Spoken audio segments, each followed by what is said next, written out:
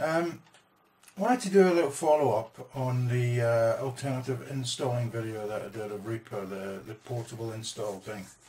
What did I call it? The power tip for installing Reaper. There was a few questions come up about it that I thought might be quite cool to answer, and one in particular was about if it was possible just to move all the folders instead of uninstalling your current Reaper setup. You could maybe just group all the folders together and do it that way. No, you can't. I mean, unfortunately, when you install Reaper, that tells the application where to find all the folders, and if you start changing that, you'll run into problems. But don't despair. You don't have to lose all your setup and all the rest of that. I'm going to show you a way to do it to save your configuration, and then you can load that configuration into your new installation of Reaper, make sure everything's working, and then install your old version of Reaper. So, I mean, I'm probably teaching people to suck eggs here, but if we go into options and preferences, we want to go to general, and we want to export our configuration. Okay? So we click export configuration. It will come up with everything that's going to be there. I've got quite a lot in here. And we click save. And I'm not going to save it on that in there because we might get rid of this eventually. So what I'm going to do is go to where I have installed the new version of Reaper here. And I'm just going to save it onto this general outside folder, so it's here. And let's just call it our latest config. Okay, and save. And that's going to run through, save all of my toolbars, all of my themes, everything. Save that onto there. And if I drag up the folder, here we find it here. Now mine, these vary in size. Mine's 16 meg, but it saves all the themes and everything that I've got. And I've got quite a few themes in my themes folder. I've tried to thin it out a bit, but I'm a bit of a collector. So yours will vary in size depending on how much stuff you've got going on in your config. Okay, so that's done. We can just come out of here. We can shut this Reaper down. I haven't yet put up a desktop icon, so we can just go into the folder where I installed it, and we can start Reaper up from here.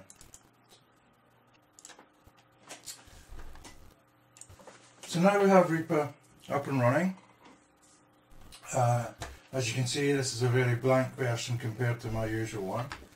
So we can again go into options, preferences, and let's go up to general, and then we can import configuration. So we have to go to that same place where we had it, and here it is, our latest configuration. We just open that up. That's okay. And we import.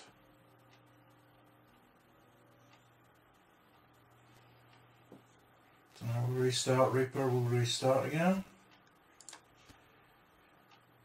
And it's down here for some reason. As is this, as I've not put my license in here because I'm not going to use this. So. And there you are. You can see now we are up and running exactly as I was before, with everything looking exactly the same, all my toolbars in place, all my actions, everything that I had before in the old version is now here. So what we can do now is just, if you've got an ordinary installed version, just uninstall it now. And you can just use now your newly installed Reaper that's all in one folder without any problem. The same thing applies if you're going to do any updates. This was a question that was asked. Just update. As long as it goes to the same folder where you've installed this version of Reaper, you're golden. It will just install everything as we did with the portable install and all the rest of it. No problems. So it just carry on as normal, and then you just carry on. Every time you update, it'll go to the same folder and it'll just keep installing it. I've had it like this for years without any problems. Makes life so much easier. I can actually just move the folder if I want to.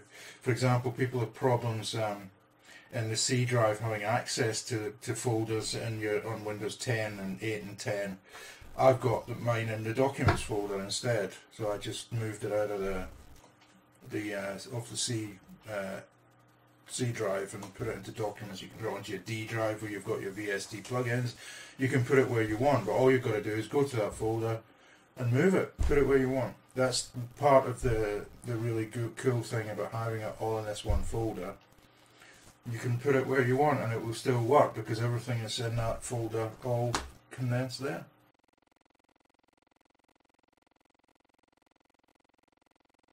I just wanted to give a little bit of a shout out. I'm going to just drop this in on the video because I forgot to say it when I was talking earlier.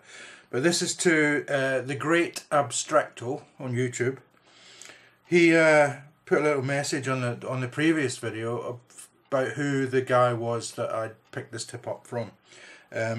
His name on YouTube is Tushka. Well, not too sure what his name in the Reaper forums was because it was in the forums I read this. I didn't see the video, but he's put a link to the video in the messages of the previous video. So I'll put a link in the description of this video below so that you can have a look at the original one. Okay, cheers. So I hope that's helped, and I hope that's maybe cleared up a couple of worries that people had, and shows you how to set up configurations and transfer it between applications. I mean, if you could do the same thing, you could save your configuration onto a USB stick. If you're going over to a friend's house to work, take it with you, load up your config, put it back to his configuration when you're finished, and two of you can work as you like to work. So cool.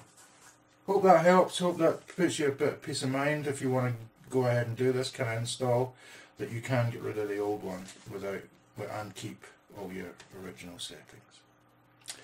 Thanks for watching. See you in the next one. Cheers folks. Bye now.